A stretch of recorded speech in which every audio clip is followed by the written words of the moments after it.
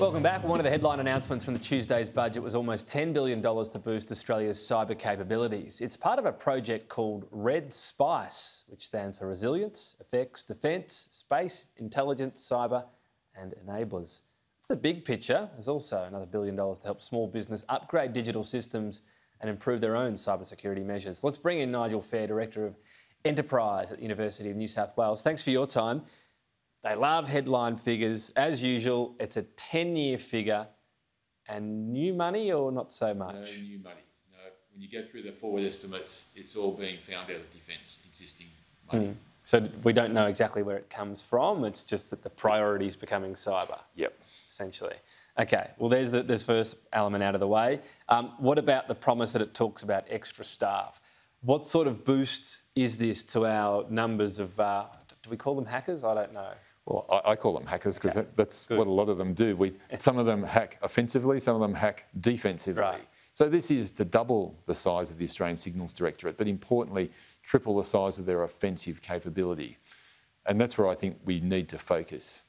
Since our law enforcement is really not doing a great job to dissuade criminals online here, I think if we can, call it, so it's a vexed thing that hack back, I think that's a good thing. Well, and in talking numbers, so can we compare our cohort?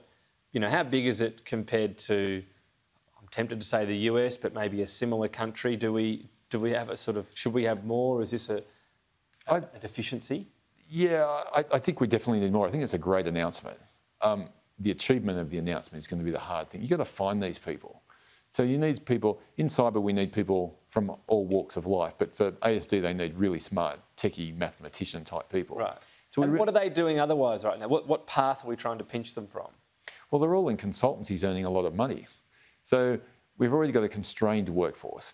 So those people that are already in it are just going to be saying, this is great, I can make even more money, because the people just don't exist. So they're working at a bank or or a big consulting firm, one of the big four, or and making sure their defences are good. Yeah. So that's literally, we don't have spare people, which I assume we're going to get people from overseas. Is that? No, we can't, because you need security clearances to work in the agencies. Right. So you can't be a foreign national. At all? No. So you'd need to be here, get naturalised, and then. Yep. Okay.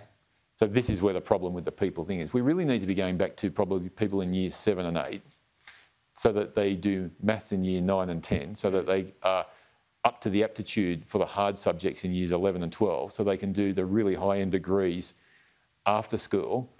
Then by 23, they're rock stars. So we need to get someone from the government going out there and saying, do STEM and we'll give you the cash when you... do the high-end mathematics, because because don't defence do this sort of stuff, planting seeds in different stages of life? Yeah, they do, but if they want to get another 1,900 people, they're going to have to do a lot more of it. Specific campaign to start inspiring the next generation is the only way to do it. Yep. Okay. I'm interested in, that the money to help businesses with their own defences, it costs a lot of money, cyber hacking to Australian businesses. Will that help much? Yeah, I think it will if it's used. It's a broad bucket of money, and there's an incentive $100 in and get $120 out. I think they need the handheld. Small businesses particularly are busy just keeping the lights on. We need government, pains me to say that, to come along and say, here's some investment opportunities, how we will hold your hand and improve your lot in life. Because they're parts of supply chains. Right. Do they need to get not just deductions, but sent... here are 3 great programs you can put on your software. Buy one of these, it's tax deductible. Is that too specific or heavy? No. I think we need that level of granularity. They also need consulting to help them. It's one thing saying, here's that great software, but then how do they implement it? Is it the right software for them?